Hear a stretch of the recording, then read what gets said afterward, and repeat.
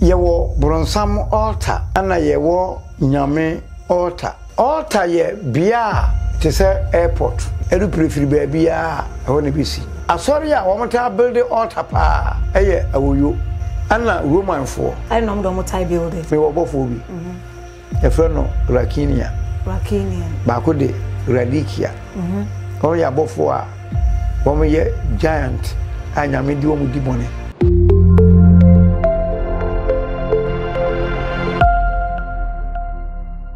Mpempi na ya na nipa bebre na se nipa dodo na pese omo from bofo me chere angel na eneda de be chere kwan be fa se be free angel either say e be see altar and I say without the altar no betimi afre no na without the altar no crampo no so betimi afre na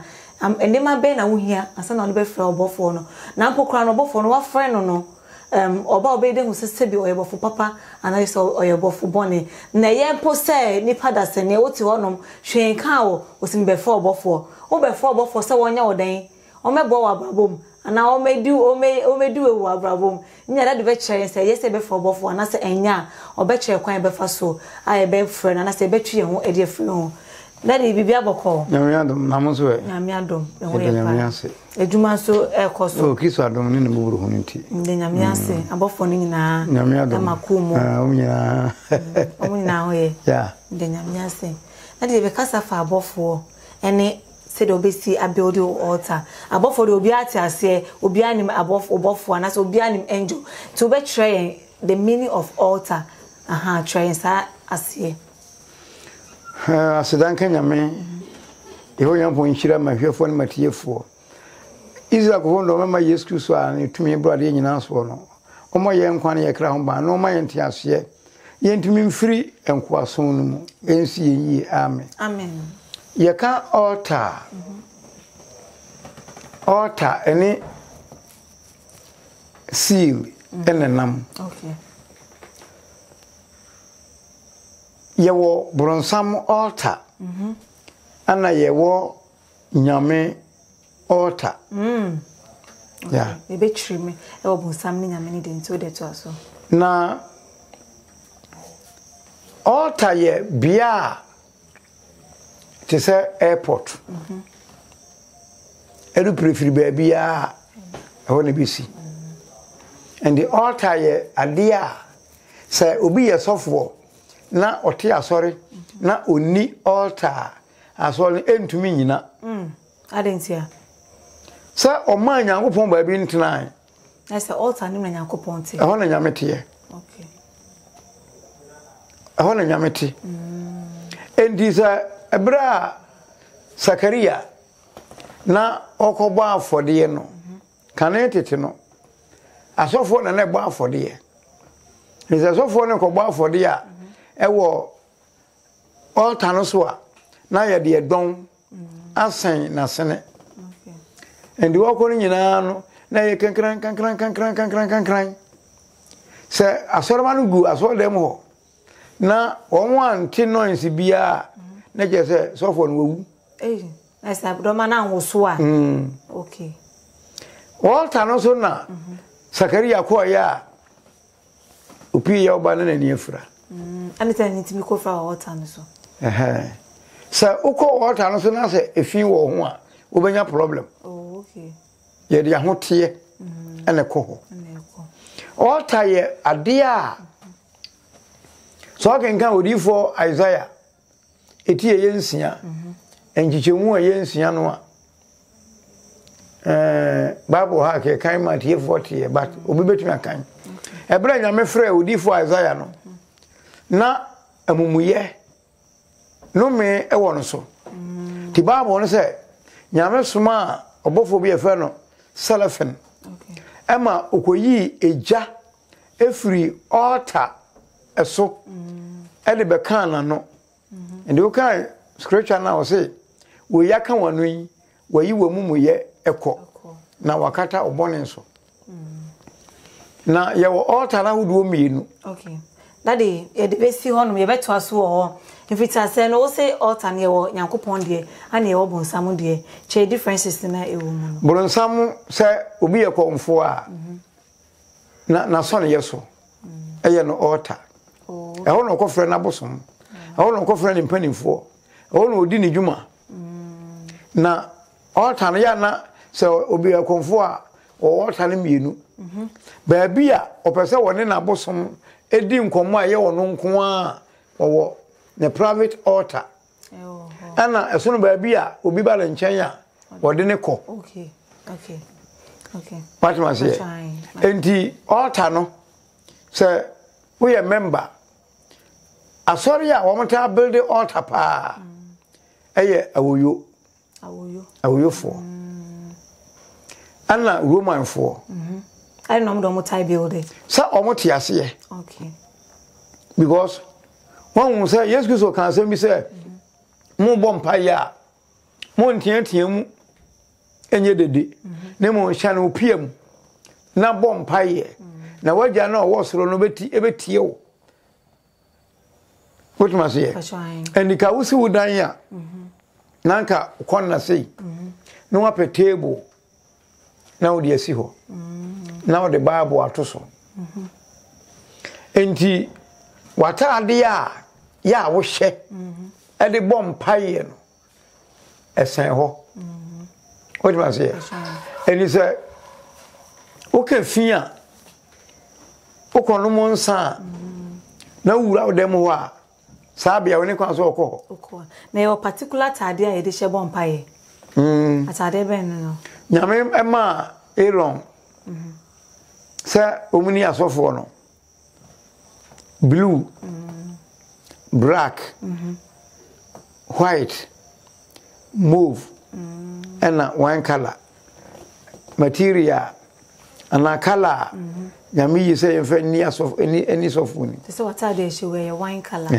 inteno na ye correct colors and the bebo empire nyame ke kan ye inteno ne che say ye ni anase ye hye sa colors ni mu bia sa colors 5 na obobo di na ye bo empire no che say nyakopon intia na hu ade ba ko ne say e bia washa taade na woni be makodaye unu ba kodaye kusori ye na fa asa atade no ehye ndi efia kan atade no wo ko dware ye no atade no unsiye ndi wo de sa atade no ekokoto se wo de bonyame mpaye a atade no yefi ndi bofo no omba okay ntenu ne chere se sebi woni obema ekoye bibia na oni oba koye bibi na wo bom mpaye yakopon entie ade a me ye no program bi so okay fia na se wan fa nchine enware a 24 hours bronsamo enya mu kwan ntoni chese okay fi na uwie na odware okay eni kramuni wono obada ade edi nkan ne se obeya alwala obehoro nase eno kra mo kasa omoka wo horo nase wi a wakodware edware kono ansa na ordinance so ne ba Nikolai mu enti Nikolai power wom e che bible ona sa bible de Christ of kwatimi e de te bible de authority na ye no me won oh yes ba wonu Nikolai kramoni Nikolai say ye data to say die won to ntwene da ba na mabonte bo nsa bible go ho e bible ya fa na say bo e de na ita tantana ne ahye oh entina de ento aso free say osi udan a unya table bi na wo de o bible to so unya table kurukuru wa bi na de bible atoso na ida say o de white ade white e be so okay yellow ejina o masika ndi o pa betum dia aseso ese o table no so okay na tambia no udi honi I said the why no your water no okay and the bom paye bia eho ana ba wokoto abom paye e fa no aforibuchia okay what was here and the so be ma na ye ya ne yere betimi akobom paye ho ne ma betimi akobom paye ho ne mo ne yere so obu ne nsade a ne kwa so ko no water no so okay efin because en fefin ko na se wasi na na se woni saade ne bi e wo fie na wo sore na wo bunkotodwe na wo bompae a eno so enya na oh men condemn okay nemu open yie dia wo ye ne sa na yes wo manyankopon ba bi atena okay obi nempa oni ni kunu ene yire da so a ho no ye chokochoko okoda owuru mpa ban so a no atena so no obo mpa ye wo mu se nyame be mpa no wo da so a wo so da ye nyame yi bibi kire wo nanso so enye se wada no na pe so obo mpa ye ne de pe ba bi ye kronkron bia chano piem okay ene na Yesu so kan no okay ena ye altar yesima asorema okay se opese wo ye bibia ema members ana enkrofo a amanfo ale sredi a ye wo ba bi a water hona ekohia ana ye wo altar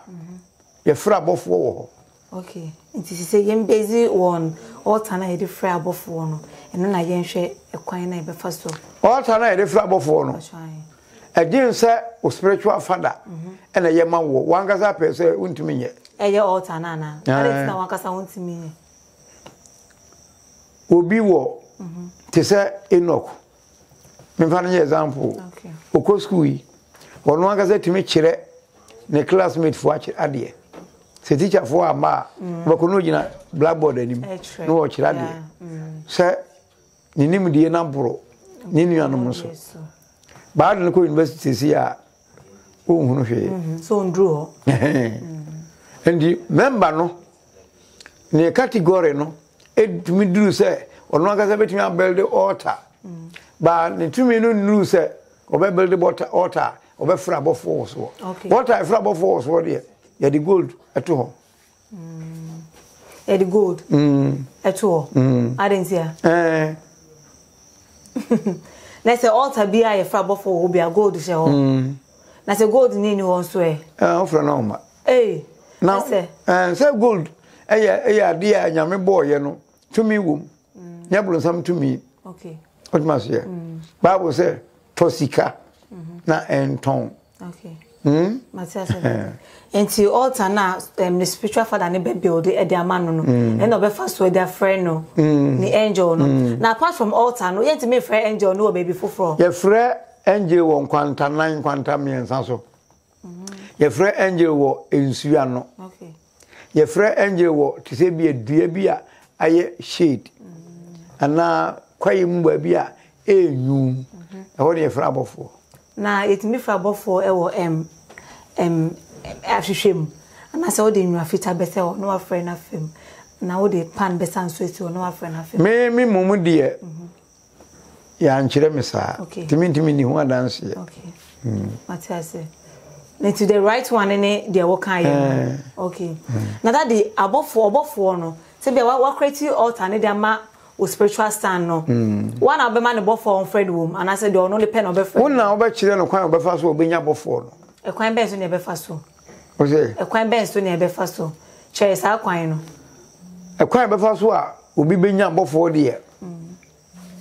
eno kure wo mu pa se spiritual father no enna with the cat no spiritual father no ani nipa wonimu se miye wei manwa ebe abofo no wotumi afre wo what you say but ene de e hintasem wotumi nche steps no there be and intra me kan say again say we never go person of spirit of build altar wotumi afre na abofo so no e woni ma e behia ena obi a nkone ne bofo and the bofo no a o spiritual father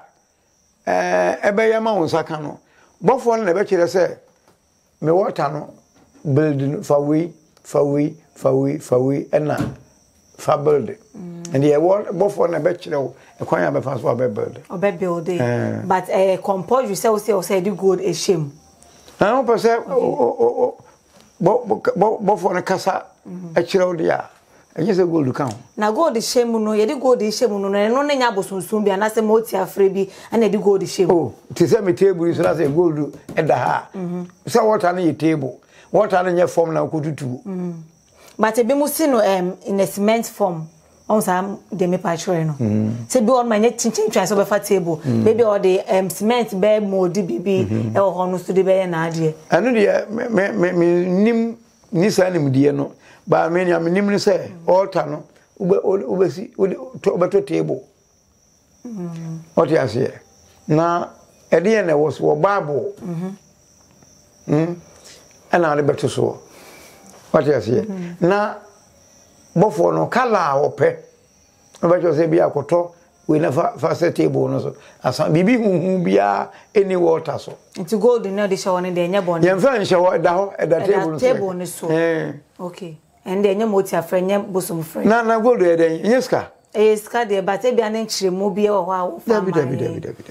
David kyeremu bia ni ho ayeska matiase ana do ho bi mo altar on ebi mo altar omo amodi no omo timi twa mabo amoja edigu so eno ne so eno de no nam ne different way enya me kwan so ana enya sure because me nditi ya etete me no ye ntwa emoja ngu water so water oko water so a anointing oil me use me bible me use taseba ene da me water so ene matade a me de hye ene me poma okay ene gumi water so okay nti also na be man abofo ni din abofo na obe altar na be una be man abofo ni say akwankyira wo ya na wonya abofo na how will you know say ebe wa create man na wie o man abofo ni din wie nti how will you know say enya abofo ni din na de man o obe man akwankyira obe ya obenya abofo no ye ni din obenya bofo no nti bofo ne ba ro man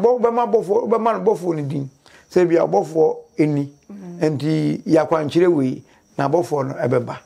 okay so na kwankyere na obeye no ene be yi bofo ne di aba na oye first person na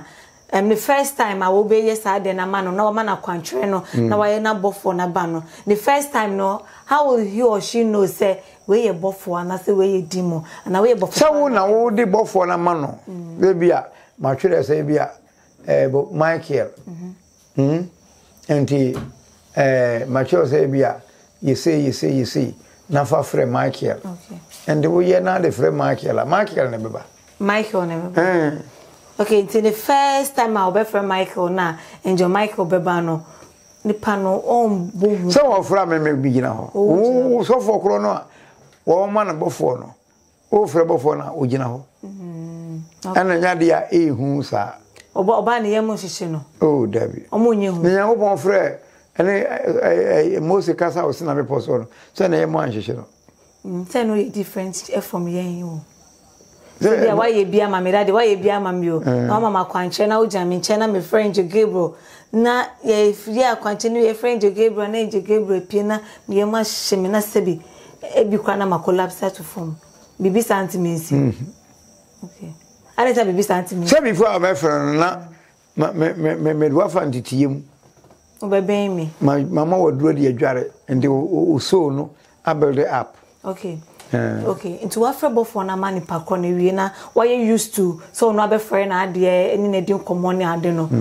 e wachiwade bi wo ho no ma nipa ne de kan bofo na okwa won baby oh yes echiwade abodi bi o wiase bia wo na chiwade okay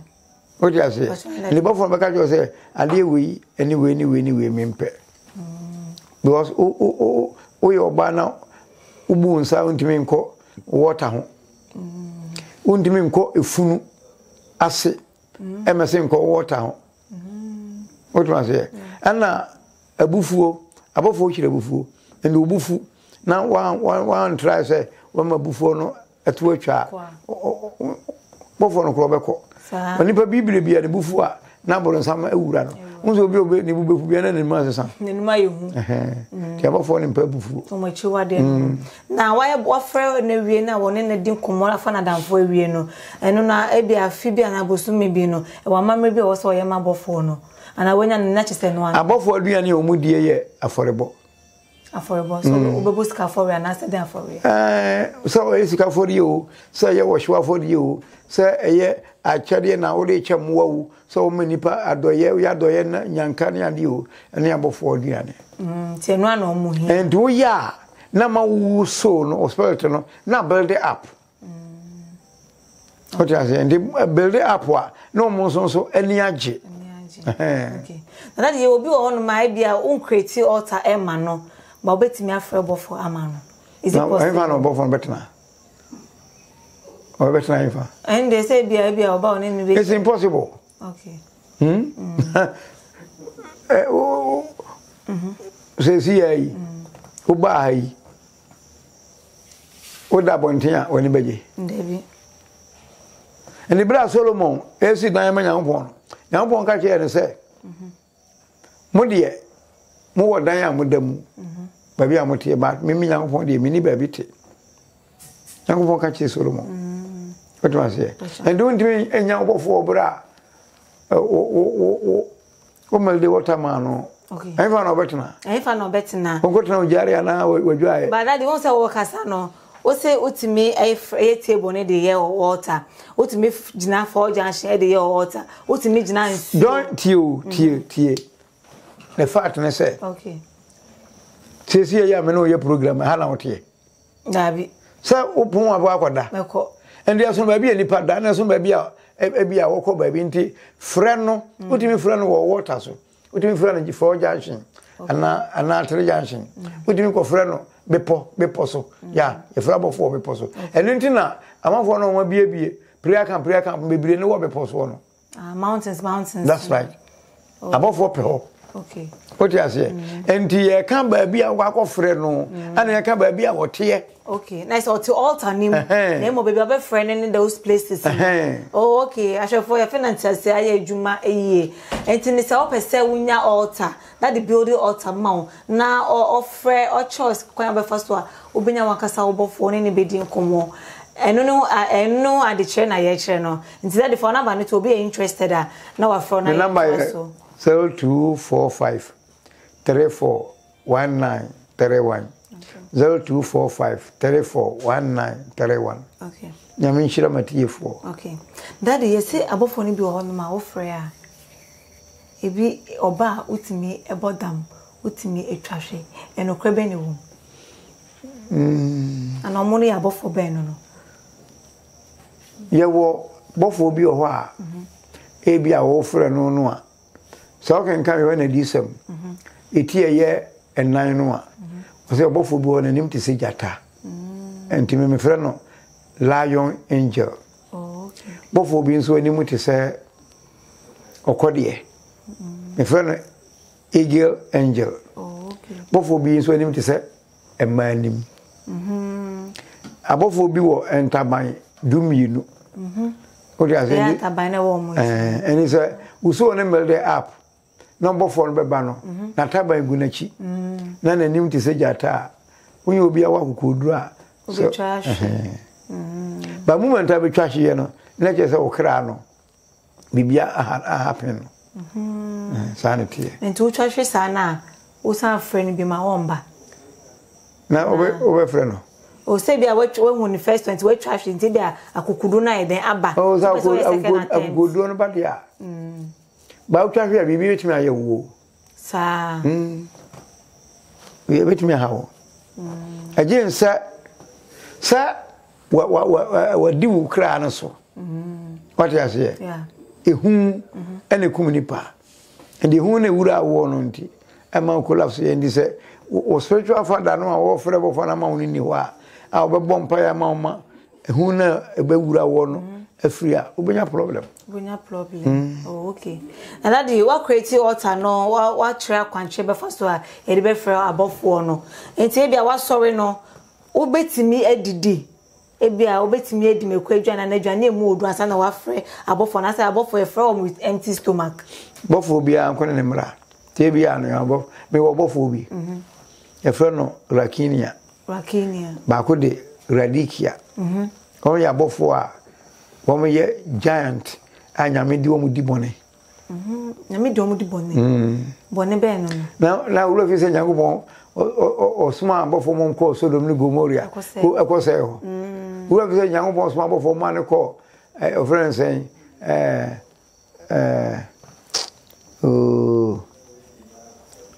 ayo friend Kureya nyame ese wo ayi fa lo krom ho ayi Mizrim yeah abofo na nyame dom ko e okay what must say it was say okay nti ana wo ka bibi say and wo no we from a uni di do mo so de no no e say wo di na from o mo mba unti we from o mo mba ko adabi ubedi di nso a na ebia enye duane mu odeni enye makwaduane na enchine duane ebia life would be and fruit be and now be and the offering they are beba okay na dey also normally e ko church na ebia obi stebia sofo ni preacher na ebia empire ni e koso empire bo ni koso a obo so obeti obi na obi kasa na me mamonya so na montie me nipa na wo kasa no Yakopon na kasa fa ni mo na say ye bofo na kasa e fa ni mo no kuro mu ni say me masori mu no sa de ni nim na so ye wa hu mienu na e wo wiase minima me bia na oba bekrenek na me bom pa ma na hu masi no so o se ono ne e Shaddai but nyame betimi awura ni mu e de na yade okay at the same time so problem so timi wura nipa mu e de na yade enti sani nipa na kan firi nyame se mfiri nyame gense sofo bi sopani bi eye nhwehwemu ansa no behu ne se papa na ibon because Bible say bronsam na ka say timi dan ne han bofo ebe nipa mu okay nti de ka wa sorry dem oni bi wo on ma na ye Yakopon dia bi so na ba me ntumi ma confirmation say enye because me mu say nyame timi nkan simpi e mo minim say bronsam de nipa yadwuma na nyame so de nipa yadwuma eno sa na metimi aka ba se metimi aka say ne we kan na so dem enye ne de me ntumi okay Matias said that because me mu say nyame ma nyame enyi nkire me obi sane de obetimi aka bibia chro sa me wo ba bi na so bi kan kasa wofura nyame de nkira ase be mame ndi firi nyame me hu firi nyame me hu kasa hodo ye tongs no na sa mo de mo nka bia na mo ka bi Allahu akbar labi wona aza aitalimu ku wandaria na za la mahandaria muku unyame ye tumi bie ni ho a chen no we kai ndadi hiaye dey prove say o mo kabi ai sa bofo no ene me nanam ene wo nanam me ka sa bofo ya nkyere me enya kan ji na tia faso me ka sa bofo nti sa what ma say abofo na kire wo abofo na do eye nyame tumi ka sa bofo ya ka sa wo wiase and the asa wo kan obi eti ase okay kasa so kan obi timi eti ase nti se o kana se obi nti ase nyame na baby enti ase na chese ye ntro na wutwa ebe no se bia ni bra nyame do kan kasa woforo no na bia obi a otesa kasa no na obi ni ho saa ba obi ni ho a nyame betumi abie obi adwene mu ama no honhom mu ama wate ase me na wo kan no okay Matias samanfo ba me nchen se me bom pa ma wona se bofo de me kan kasa woforo a bo wa me kan wi a na ba kro no ni krom gasa no a kire me papa o kan say ama for kro timi de hausa bu sama sebe enso so me nte hausa so timi e kan nsa bofo na de be kan e me kasa foforo no wow na bofo de de ese obi anya bofo ana oh yes okay kan Israel anyom aduasa na nchemu nso se nyame abofo bo mo musoro no ho nsere hia na oje wo nyame bo ni pasenka obi anya bofo by the way obi na mo abofo bo no ho ban obi na be den wo se wo de abofo bo so but sanity ye normal okay ntina musuo bi betu obi a na nyame yi na firi mu no okay enti wo se wo te ho no ma na se wo ho no ma bibi kasa chro ani jai call me enye ni se bofo na kasa chro sanity wow I was nice that that one no steps in the that is one chair steps no kwan be first or be frebo for in the one chair but we interested na say o say o follow no and that one chair steps now o friend number now the two na o be ma o duties ni nyina kwan be first or be frɛ one kasa o angel ne akwancha o be e dia afrɛ no ne afi o build o altar kama Efie bia enka ho na o de ayeden afre ubofo no na that the whole can o say obaebu ni sa onko eye altar no na say bia wa build altar ne dia mame wa twa me procedures ni bibia me de ebe frɛ me obofo na bia me frɛ ne de bia na bia da could ma code na ho unexpected na me menses na ba no chese ma say altar na yes ufia bofo me kire o ade a obeya be me wa okay this wo wia wo yo so for ne and so asofo na me D4 ma no nya asofo a D4 e ma no obuni nsa onye djuma onye djuma na osmasma bia wo akoda bia na obesma no koyewe but won kone water so okay na daddy same way de eye meyi kakra but ma me bisa asori say ni ana yo okay asori minimum asori am fa na asori ameko what I say e bia Sunday wa kwa asori na ye minister ye preach ni ka wakoma obetimi de eye wa for na say obetimi e de bibi kakra ire akoto afori muchia no eso in that time no obaby won onya no message na okotacha afori muchia na say sorry bebiri o wa enye sunsun sorry a obi bu ni nsa okwa sorry say ye de sa na etie ntia de say Unchi. Okay. Say the worker say bia o build water na say unya message na. Obi o be build water you obi a. Onye nya so ya asore ba. Obi o be build water bia you obi a. O pese nyame de na ya adwuma. O pe bibie hunu. What you say?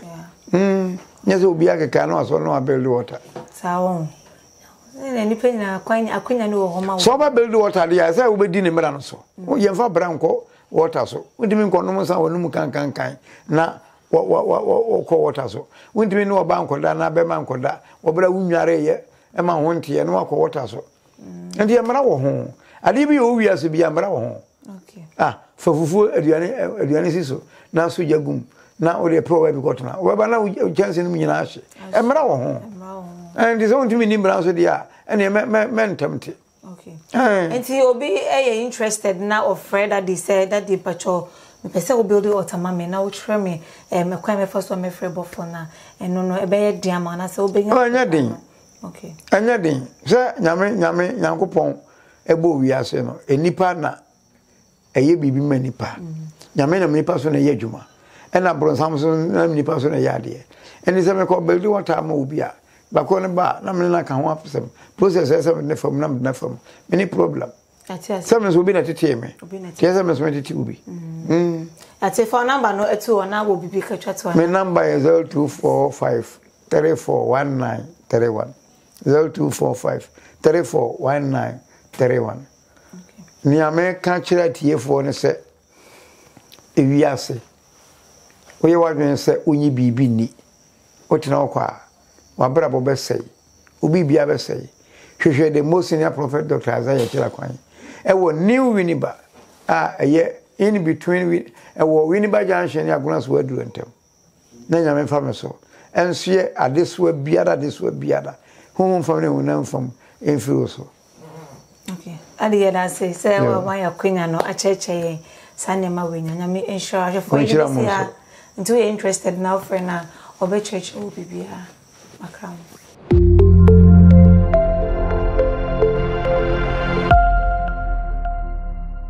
Semafo Venture CCTV installations so person who dey koso won fiefie mu ene won djuma mu abra woni ho enye nsuro kra no more easy and affordable CCTV apps installations so be hwe dey koso won phone so e wo bibia wo bia the yan so be from 0244 870 301